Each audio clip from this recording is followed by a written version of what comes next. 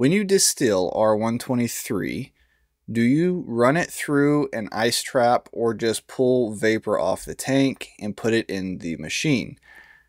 I think I need a cold trap setup, worried about moisture, but my boss is telling me to just pull vapor off the top of the tank and that's good enough. This answer is going to be true regardless of most of the refrigerants, okay? So there are some exceptions.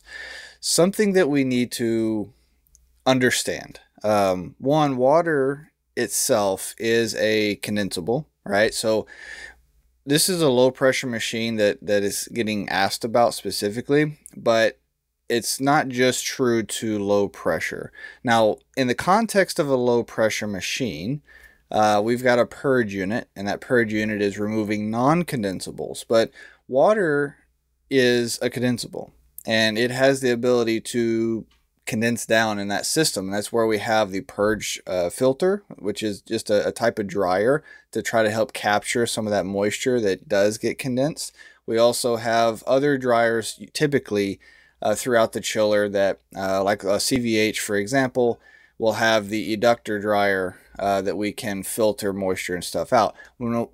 Why do we have an eductor dryer as well when we're dealing with moisture? Well, that goes to the point of the refrigerant. Is most refrigerants are dense, or they have a heavier specific gravity. So specific gravity is based off of water, and so water is a gravity of 1. Now, 123 is this example. I looked some of these up ahead of time. So 123 is a gravity of 1.47, which means that it is heavier than water and it will sink down to the bottom while liquid water will rise to the top. Now, the water will still get intermixed with the refrigerant. Like, it's not a complete separation, but similarly to how oil will sit on top of water, oil, like in most of our compressor oils, have a specific gravity of somewhere between 0.8 to 0.9, 0.98, somewhere in there, just lighter than water itself. So oils will rise to the top of that water. So what's handy about having a dryer on the eductor system, which is an oil return circuit, it allows us to capture any liquid water, if it's in small increments, mind you, that would be floating on top of the refrigerant, which is where your water will typically be. So it's going to be rising to the top of that. Now, in this particular case, we've got, excluding the 123 side of this, we've got a refrigerant that they're worried has water in it. For most refrigerants, that water is going to be sitting on top of the refrigerant if it's in a liquid state. Like, we've got actual liquid standing water, which can happen. There's a couple of ways to go about this, but I want to respond to the recommendation by the boss first. So the boss says, well, just boil it off and that'll be good enough.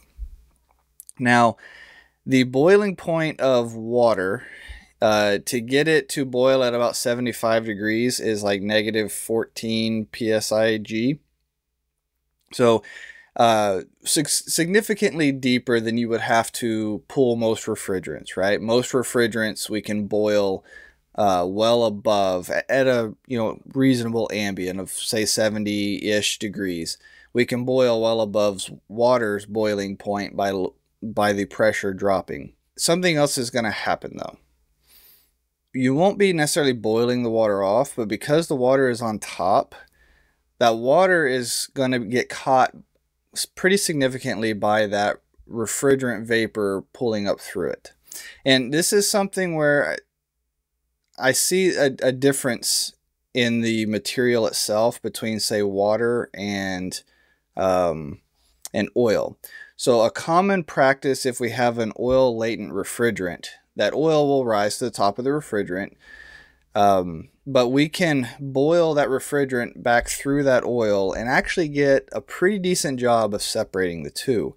But I have not found that to be as true with water. What I found with water is it tends to get grabbed by the water, the refrigerant vapor as it boils off, and it intermixes more than I have seen it do with oil. And so you end up, you don't end up actually getting a clean refrigerant back into your machine as well as you might have if you had done that same process with oil. So part of the point there is you are having to boil that refrigerant through the water that is there.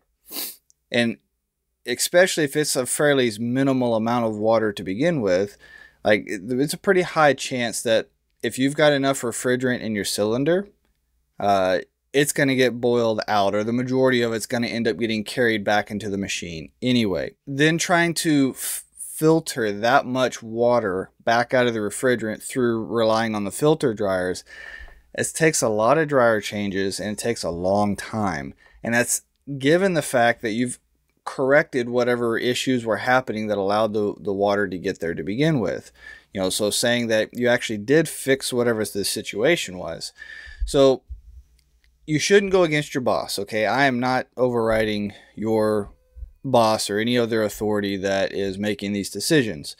I am just providing some additional thought around this, and that I have a further recommendation. So the other side of that is, okay, cold traps. So if you don't know, a cold trap, it's a dual canister assembly where we've got a larger cylinder that the vapors would get pulled through. Now, typically we do this with an evacuation, mind you, but we would pull the vapors through a larger cylinder. I would refer to it in the service training program as the primary cylinder. And then we have a secondary smaller cylinder that sits down inside of the primary. We will fill the secondary cylinder with a isopropyl alcohol mixture and dry ice, which will end up causing the outside, any moisture that comes in contact with the outside of that second cylinder to freeze to it and stick. Now, something I did was just using filter dryers, like the Sporlan 305s, which is a 3/8 filter dryer with 30 cubic inch. Wonderful dryer, or 5/8, I'm sorry, 5/8 dryer. Anyway, the Sporlan 305 it's large enough, it has a really good capacity. I don't think they make it in a high water content version like they do some of the dryer cores. Like you can get the with the RCW for a core versus the actual canister dryer. Setting one of those up and then using that as a pass-through between multiple tanks, right? So you have one dryer coming into your recovery machine, you have one dryer leaving the recovery machine, run in series with your hoses, and you would just transfer between tanks a few times. And you're going to go through, especially with heavy moisture, you're going to go through several dryers in that process. And basically every time you would swap tanks, you would end up swapping dryers. Now, I have had some cases where the refrigerant was bad enough that before I could even finish pulling off the first tank, I'd already plugged up one of the dryers, and I had to stop mid-recovery or mid-transfer and change the dryer out then. Like I've had some of those scenarios. So just something to keep in mind. But if you didn't, I do want to preface, the cold trap is specifically meant in the context of we're going to use this in an evacuation perspective. It's not technically meant for using in a transfer environment where we're moving refrigerant, we're trying to remove moisture and such, right? So I do want to clarify that is the intended purpose of using cold traps. If you don't have that, you've never used that, my recommendation would be, it doesn't take that much time. Just use the filter dryer method. Get an extra recovery cylinder and just transfer that charge at least once or twice. Do something to get some of that heavy moisture latency out of there, because as that refrigerant passes through there, you'll still end up, one, you can move liquid at that point, right? So you can just transfer liquid back and forth, which is much faster than trying to boil a whole cylinder off. So it doesn't take that much time. You can just move liquid between the two, but then you can filter that water out much better. Now, when I say move liquid, you may have a recovery machine that can't do a liquid transfer like that. So what you would do in that circumstance is treat it like a push-pull. You would come out of the contaminated tank's liquid line, you would hit a filter dryer, and then it would come out of the dryer and into the liquid line of the transfer tank, the tank you want everything to move into. Then you'd come off of the vapor port of the transfer tank, run that vapor line through your recovery machine, and then into the other tank, the other tank's vapor port. By doing that, you've essentially configured your tanks in a push-pull environment to where instead of having to move all of that through your recovery machine, maybe you don't want to contaminate it, maybe you can't move liquid through it because it's the particular one you have, then it allows you to still do the same process where you can transfer the liquid version of that refrigerant back and forth, and you've just got this single dryer to deal with. And just keep in mind that if you end up in a position where things severely slow down or everything doesn't move like it needs to, you would start to see the pressure pull down significantly on your cylinder that you're transferring into. That could be a sign that that dryer is beginning to get plugged up or stopped up in some way. And you could also put some T's in with some stubby gauges or something across your dryer, because most of these dryers don't have pressure taps. So you could put some T's in the line and actually watch the pressure drop in your dryer. And once it gets about 2-3 psi difference across there, assuming you've got some properly calibrated gauges, then you would just know, okay, let's go ahead and stop. Let's change this dryer out. And then we can keep moving. So that would be a better recommended way of trying to filter that water out of there before you try to get it back in the machine. End of the day, you as a technician, if the directive is to do as what was described here, just boil it off, good enough, roll on with it, then do what you need to do, right? You have to make that call. It's your boss, your environment, your customer. I can't say one way or the other on that, but my recommendation, it would be to urge them to at least hey, let's go the filter dryer path. Give me an extra 30 minutes. Give me 1 hour. I mean, granted, it's saying you have everything on hand, okay? But just give me a little bit of time.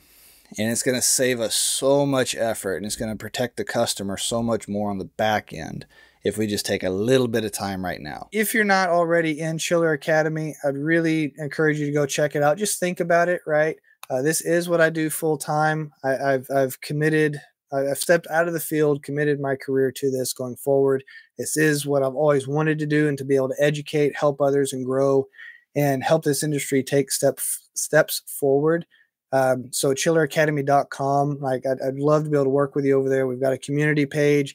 All the lessons have a comment section. That's what I spend a lot of my day doing. If I'm not working on the lesson material itself, then I am in the comments and I'm trying to respond to those as fast as I can, in addition to helping you through email and otherwise.